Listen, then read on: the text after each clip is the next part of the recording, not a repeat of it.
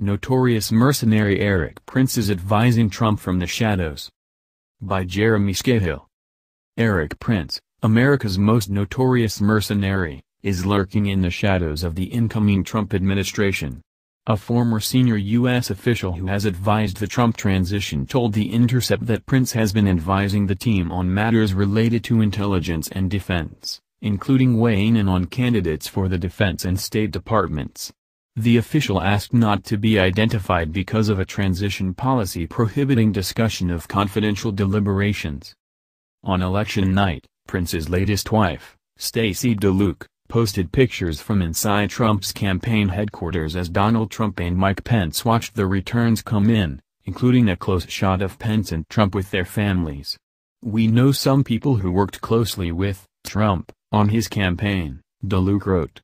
"Waiting for the numbers to come in last night. It was well worth the wait." President Trump 2016. Prince's sister, billionaire Betsy DeVos, is Trump's nominee for Education Secretary, and Prince, and his mother, gave large sums of money to a Trump Super PAC. In July, Prince told Trump's senior advisor and white supremacist Steve Bannon, at the time head of Breitbart News, that the Trump administration should recreate a version of the Phoenix program, the CIA assassination ring that operated during the Vietnam War, to fight ISIS. Such a program, Prince said, could kill or capture the funders of Islamic terror, and that would even be the wealthy radical Islamist billionaires funding it from the Middle East, and any of the other illicit activities therein. Prince also said that Trump would be the best force to confront Islamic fascism. As for the world looking to the United States for leadership, unfortunately, I think they're going to have to wait till January and hope Mr. Trump is elected because, clearly, our generals don't have a stomach for a fight, Prince said. Our president doesn't have a stomach for a fight, and the terrorists, the fascists, are winning. Prince founded the notorious private security firm Blackwater, which rose to infamy in September 2007 after its operatives gunned down 17 Iraqi civilians, including a 9-year-old boy in Baghdad's Nisour Square. Whistleblowers also alleged that Prince encouraged an environment in which Iraqis were killed for sport. At the height of the Blackwater scandals in 2007, another prominent Trump backer, Representative Dana Rohrabacher, praised Prince, who once worked in his congressional office. Prince, Rohrabacher said, is on his way to being an American hero just like Holly North was. Ultimately, Prince sold Blackwater and now heads up a Hong Kong-based company known as Frontier Services Group. The Intercept has previously reported on Prince's efforts to build a private Air Force for hire and his close ties to Chinese intelligence. One of his latest schemes is a proposal to deploy private contractors to work with Libyan security forces to stop the flow of refugees to Europe.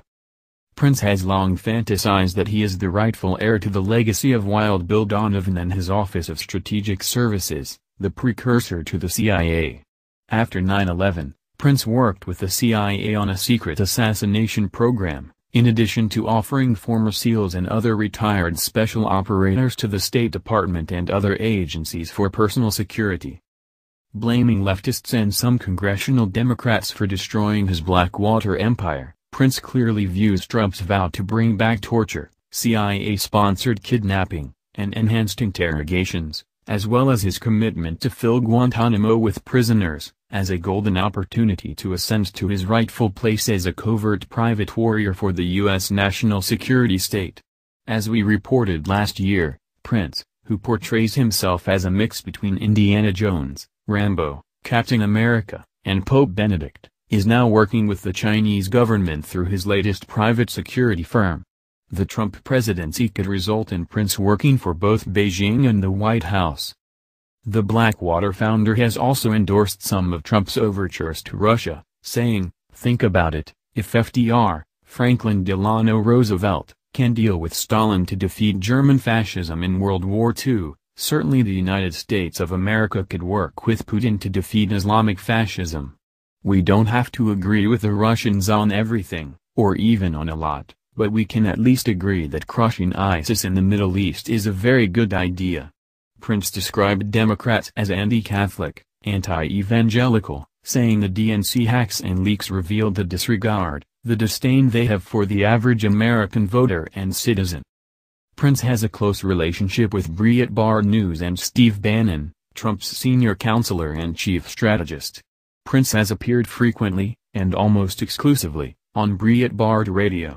In August, Prince offered praise for Trump's candidacy, telling Breitbart's Milo Yiannopoulos, "I even like some of his projects that have gone bankrupt, because people that do things, and build things, and try things, sometimes fail at doing it, and that's the strength of the American capitalist system."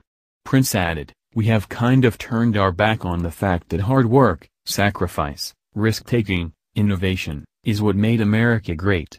Washington did not make America great." In September, Prince backed Trump's proposal to commandeer Iraq's 2 million barrels of daily oil output. For Mr. Trump to say, "We are going to take their oil, certainly we're not going to lift it out of there and take it somewhere else, but putting it into production, and putting a tolling arrangement into place, to repay the American taxpayers for their efforts to remove Saddam and to stabilize the area, is doable, and very plausible," Prince said on Breitbart Radio. Prince's sister, Betsy DeVos, is Trump's nominee for Education Secretary, and she has all but vowed to embark on a crusade to push a privatization and religious agenda in education that mirrors her brother's in military and CIA affairs. Prince has long been a contributor to the campaign of fellow Christian warrior Mike Pence, and he contributed $100,000 to the pro-Trump Super PAC Make America #1. Prince's mother, Elsa, pitched in another $50,000. That organization, run by Rebecca Mercer, daughter of billionaire hedge funder Robert Mercer, was one of the strongest bankrollers of Trump's campaign. According to New York Times columnist Maureen Dowd, in December Prince attended the annual Villains and Heroes costume ball hosted by Mercer. Dowd wrote that Palantir founder Peter Thiel showed her a picture on his phone of him posing with ERIK Prince, who founded the private military company Blackwater, and Mr. Trump, who had no costume, but joked that it was NSFI, not safe for the internet. Not even Trump is brazen enough to give Prince a public post in his administration. But Prince is operating in the shadows, where he has always been most at home. Please like us and share with your social media. Please subscribe and click the bell to be notified of our new videos. Stay tuned. Victory of the light. Event is coming soon. YouTube channel.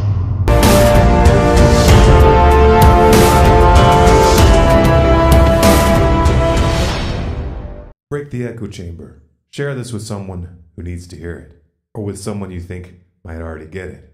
This video is Creative Commons. You have permission to download, copy, and distribute it by any means.